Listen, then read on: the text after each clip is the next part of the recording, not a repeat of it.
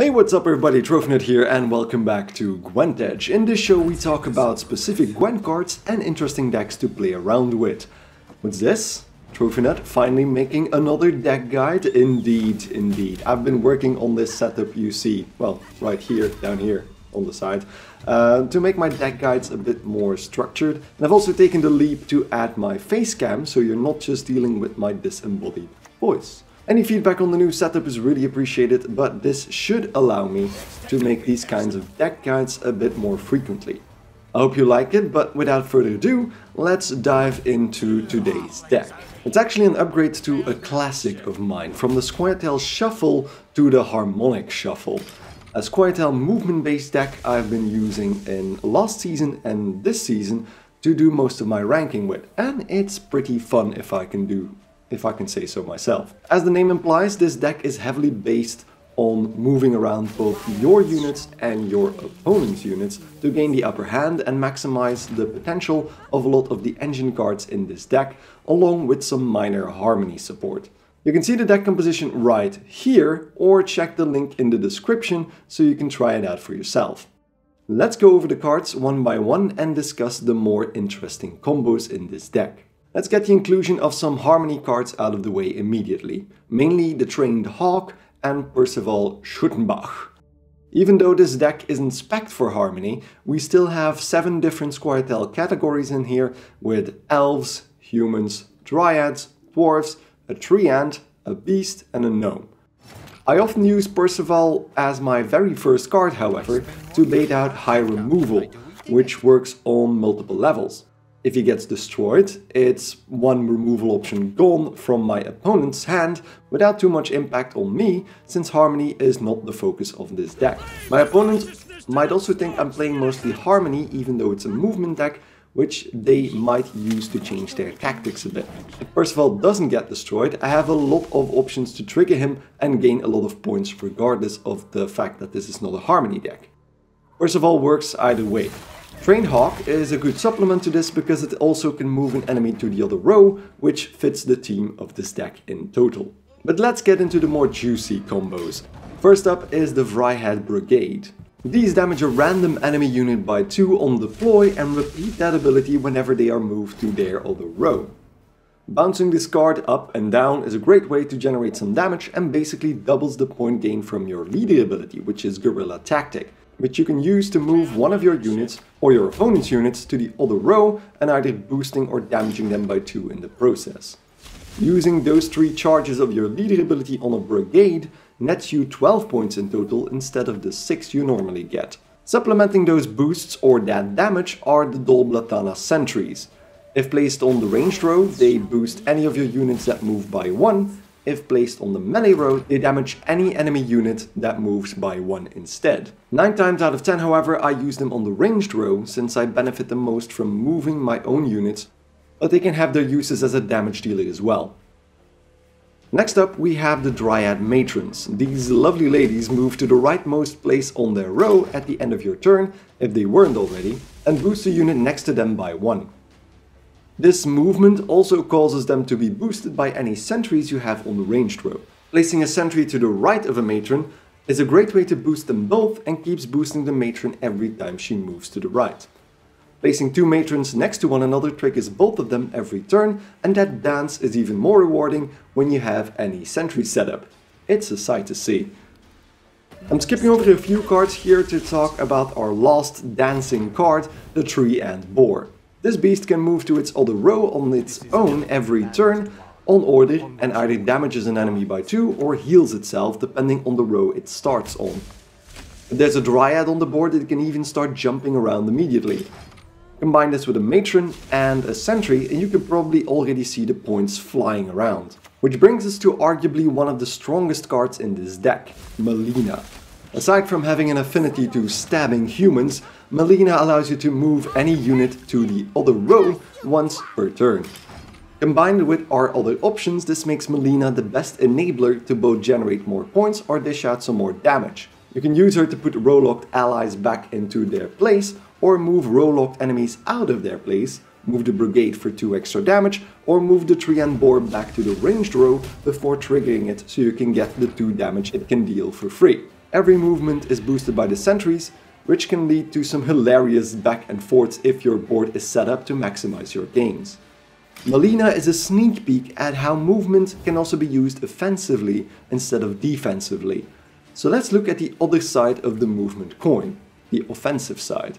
The final power move in this deck consists of lining up your opponent's units on one row and then damaging them all at once.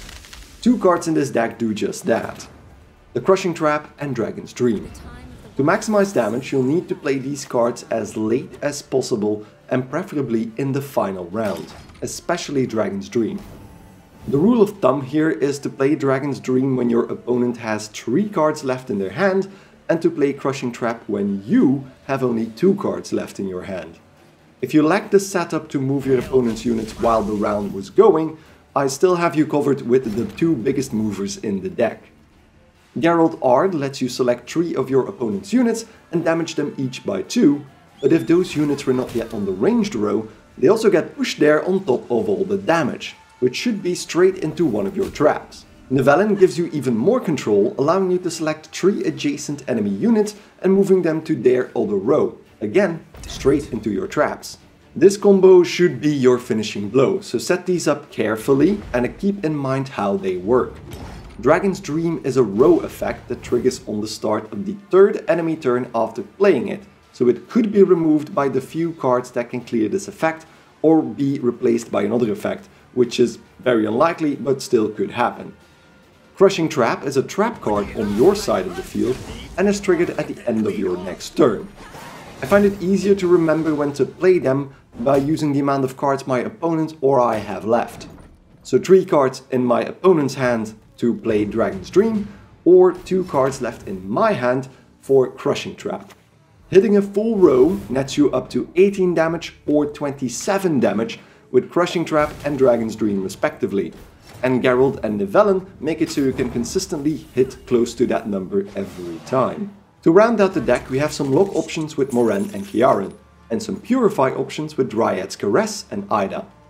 Karate Heatwave is also perfect to remove a high power unit or even a pesky scenario card if you're dealing with something like a double Masquerade Ball deck. Defenders become rather trivial because of your movement options, but you also have one in Figgis Meluso if you need some protection. Hawker's Smugglers also fit the removal baiting role while giving you some extra points in your hand. Ollie Dalberg can be used to move a Vryheid Brigade or Trian Boar for some extra damage, or move a row-locked unit back into place. Avco Gale is also included to provide some extra control if you want to knock down specific enemy units, or again to bait more removal. Let's look at an example match so you can get a better grasp at how this deck works in practice. In this match here we're facing Skellige. My opponent starts with the popular Saris opening, which allows me to demonstrate the benefit of baiting at removal options. I start with Percival, who obviously gets hit with a stunning blow. Next up is one of my sentries, since I can use it with the Matron next. But, alas, it gets destroyed by a gutting slash. Next up is Pavko, since I can't use the Matron yet, and he survives, but the 12 points Fall Blood champion has appeared on the other side of the board, so I probably won't win this round. We're still only at 6 cards left though, so let's play that Matron either way. In comes the second gutting slash. Now at this point, moving further would have allowed my opponent to pass, and I would not have been able to surpass their point total with 1 card. But we thinned out the removal options, which should only leave around 1 stunning blow and maybe a Giga Scorpion decoction, so we should be fine. This leads into a pass round, which is the perfect time for a Smuggler, which gives us 2 extra points in hand before we need to pass ourselves. At this point you can already see I kept Dragon's Dream and Geralt in my hand for the final round. In that final round we also pull Nivellen, which gives us the ideal hand for our final finishing blow. Still, we know there might still be a stunning blow in there somewhere, so we start with another Smuggler. And there it is. Perfect. Next up is Figgis, our defender, since he now can't be targeted by a stunning blow again and killed in one go, which buys us some time to perform some setup. Our second Matron comes in next to start boosting some units. While our opponent is doing their own thing, we start setting up our sentry combo and add a Vryhead brigade. Oh look, there's that Giga Scorpion decoction taking out our defender. But at this point our setup is largely complete and their removal options are gone. In comes Melina, who starts moving the brigade again, triggering the damage and some extra boosts from the sentry. The Dryad Matron is also still hopping to the sides, and Polly Dahlberg comes in next to move the brigade again. At this point, I admit I get a little bit too cocky, and I already moved the brigade twice more to dish out more damage using my leader ability. This would have been better to use later on, but I was afraid to lose the brigade and the benefit of doubling down on my leader ability in the process. If I needed to move an enemy unit, Melina was still there as well, so I could handle any unit my opponent tries to throw my way. Mata gets played here, so my opponent has Saris back in their hand, but we keep moving everything along, so that benefited us more, since at this point we're set up to handle longer rounds. Then we get to the finishing blow. My opponent has 3 cards left, so let's play Dragon's Dream on their ranged row, which is already pretty crowded. We use Geralt to move some more cards to the back, play around with half the board, before finally filling up that ranged row with Nivellen. Boom! Dragon's Dream goes off and brings my opponent down from 45 to 21 points with only 1 card left. Let's pause for a second. This should be enough for you to show how powerful this deck can be. But, as you might have noticed, I got too cocky again. I shouldn't have moved that brigade that final time, so let this be a lesson you can learn from. If you have the option to move units around, don't put everything on the same row, because then this happens. Damn it. I chose this match in particular because it really shows you how versatile this deck can be, but also what you need to be mindful of. Its biggest weaknesses are heavy removal decks, especially poison and lock decks, but even those can be overcome by being aggressive in the first round and removing key cards with Korathi Heatwave. Because of the nature of the Dragon's Dream combo, winning the first round is important, so you can clean up with your final card if necessary. Keep them units dancing, however, and you should be in for some nice wins with this deck. And it's a pretty original one to that. And that's it for today. What do you think about the Harmonic Shuffle deck? Got any ideas on how to improve it, or any new ways to outthink your opponent? Don't hesitate to leave advice in the comment section down below so we can help each other out, because that's what we're here for after all. Any feedback is greatly appreciated, and you can check me out on Twitter at @TrophyNut, that's TROVNUT, if you want to talk. And if you enjoyed this video, why not give it a like? Any support, again, is really appreciated. Thanks enormously for watching, and I hope to see you guys in the next episode of GwentEdge. Goodbye!